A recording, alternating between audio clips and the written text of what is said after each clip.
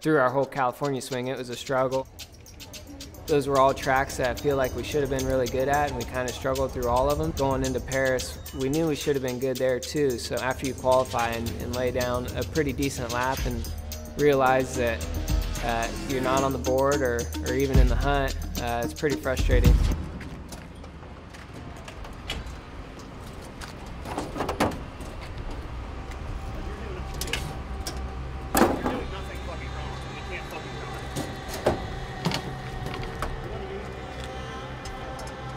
Just the teamwork to be able to do engine changes. It's hard to change that stuff. It ain't easy. For these teams to be able to do what they do in a timely fashion, in a hurry, and under stress is pretty impressive. Take your time. Fucking do everything like that, do normal.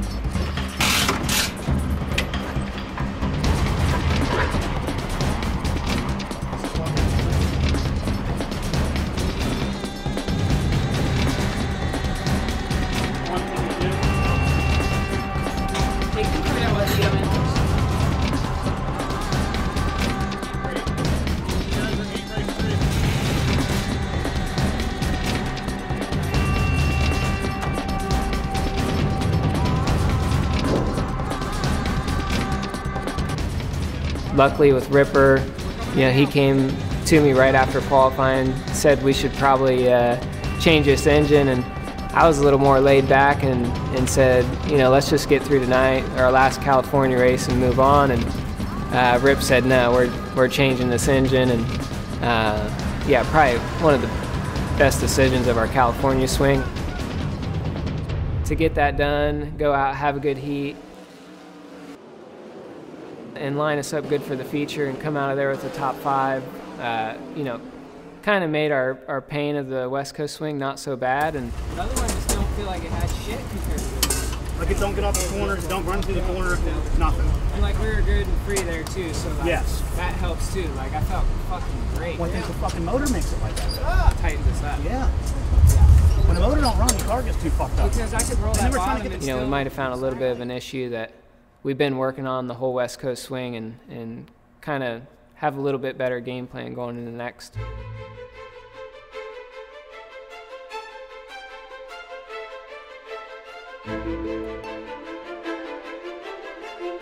Bristol, the strain that it puts on our race cars is like no other place that we go to. You got to have confidence in your car, your team, your equipment, and know your stuff's not going to fall apart and get you to the end safely.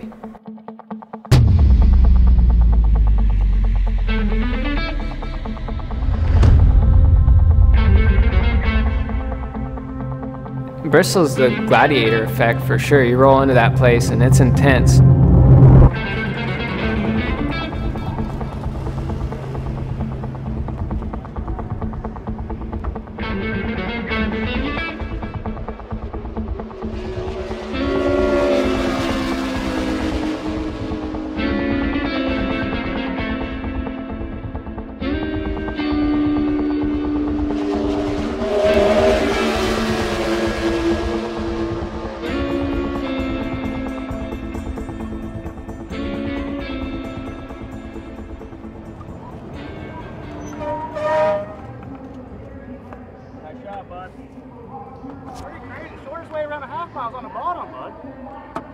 I had a game plan. I just wanted to make a lap.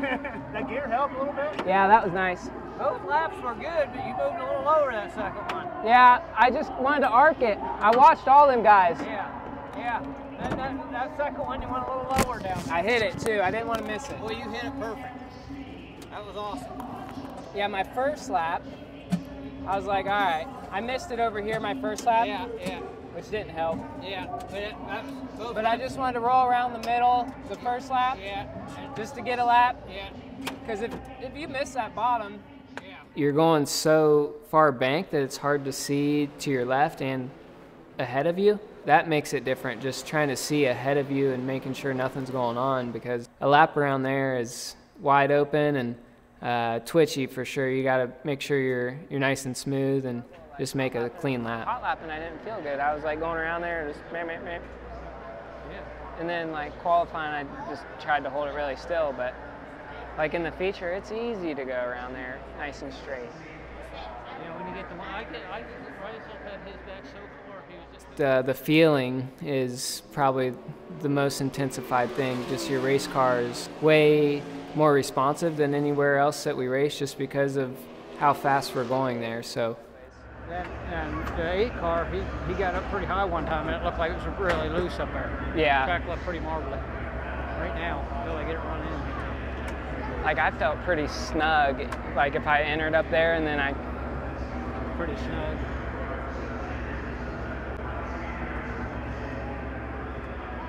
Snuggy.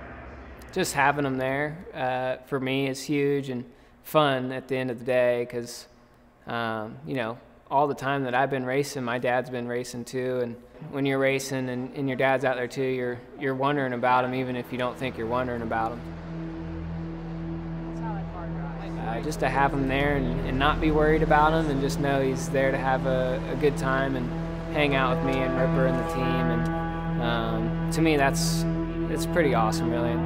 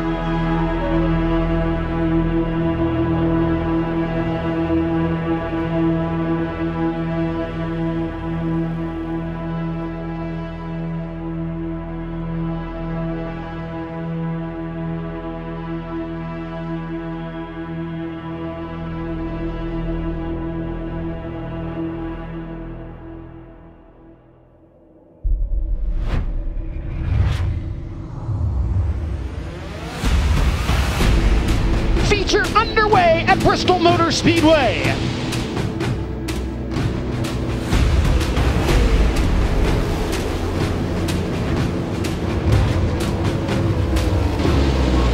On the move, the 17 of Sheldon Haudenschild, a quick peek to the inside, slides up the banking, he'll get by Spencer Baston, Baston comes right back to his inside. They race for position number 7. Spencer Baston and Sheldon Haudenschild. Haudenschild to the low side out of turn number 4 to take the spot.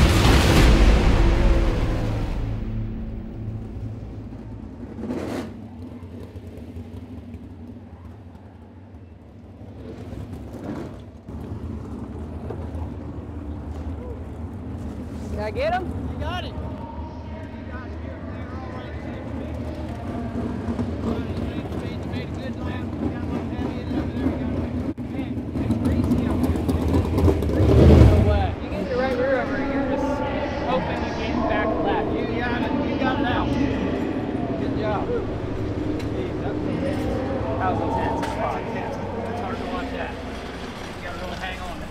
Oh yeah, I was ready on my brake. Yeah, ready. Dude, it smelled like oil. That was fucking ringing her. Ringing her? Oh my God. That's what's the most frustrating part is, you know, we had a decent night, ran 6, but, you know, we could have had a really good night just getting into that dash, and who knows what could have happened. You know, that's just how it goes sometimes. You live and you learn and move on to the next one.